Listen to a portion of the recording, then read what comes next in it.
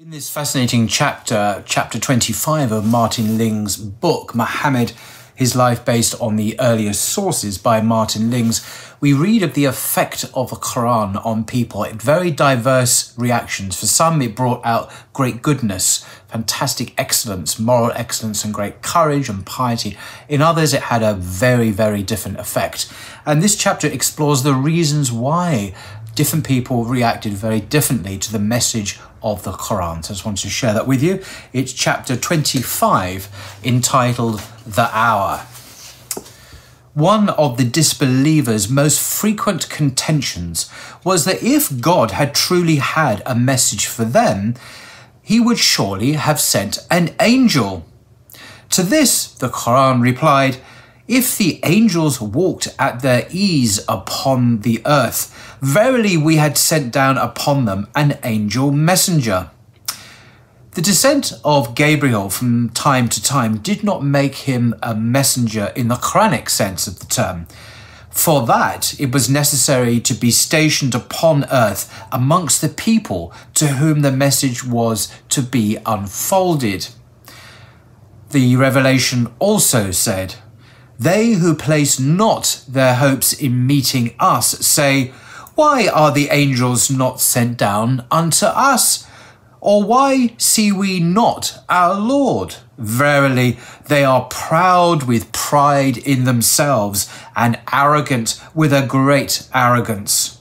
The day they behold the angels, on that day there will be no good tidings for the evildoers, and they will say, a barrier that bars." That is, they will call, but in vain, for the barrier to be put back between heaven and earth.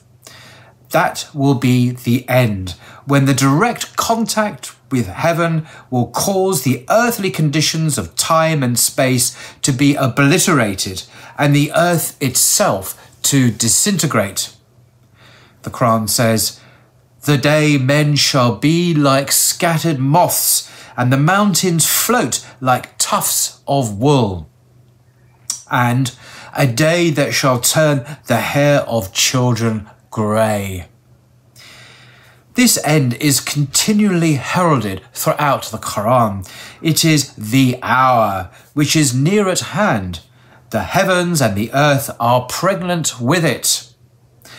Its moment has not yet come, when the scriptures speak of it as near, it must be remembered that, quote, "Verily a day in the sight of thy Lord is as 1,000 years or what you count." But the period of the message is nonetheless an anticipation of the hour. This is according to the nature of things, not of earthly things in themselves, but in a wider context. For if there is a divine intervention to establish a new religion, there is necessarily a passage through the barrier between heaven and earth.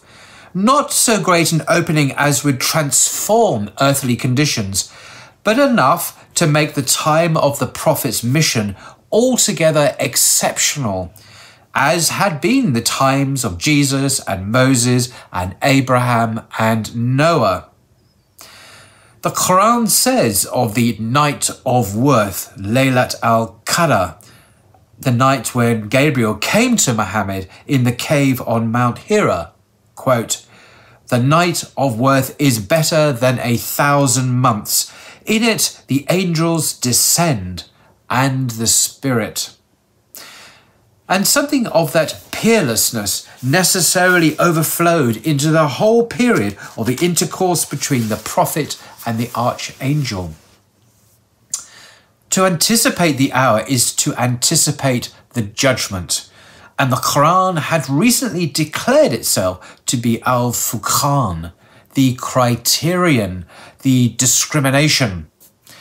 The same must apply to every revealed scripture, for a revelation is the presence of the eternal in the ephemeral, and that otherworldly presence precipitates something of a final judgment. This meant that in many cases, quite independently of what the prophet himself might prophesy, the ultimate destinies of paradise or hell became clearly apparent. Hidden depths of good and evil were summoned to the surface. The presence of the messenger was also bound to work a parallel effect, for the attractive power of his guidance measured out the full perversity of those who resisted it, while drawing those who accepted it into the very orbit of his own perfection. It was immediately understandable that the revelation should cause the good to excel themselves. But it was not only distressing, but also perplexing to many of the believers, that some of those whom they had always looked on as not bad should suddenly become unquestionably evil. The Qur'an tells them that they must expect this, for its verses increase the opposition of its worst opponents. Quote, "Verily, we have given them in this Qur'an ample reason to take heed, yet it doth but increase them in aversion." In another verse, "We gave them cause to fear, yet it doth but increase them in monstrous outrage." No one had been previously aware of the fundamental nature of Abu Lahab. And to take another example, Abd al-Rahman ibn Auf had even been something of a friend of the chief of Juma, Umayyah ibn Khalaf.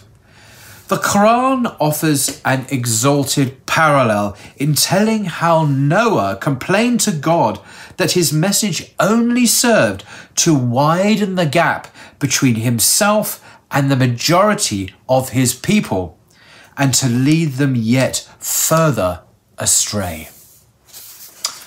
That was chapter 25, The Hour, from his book, Muhammad, His Life Based on the Earliest Sources, by Martin Lings. Until next time.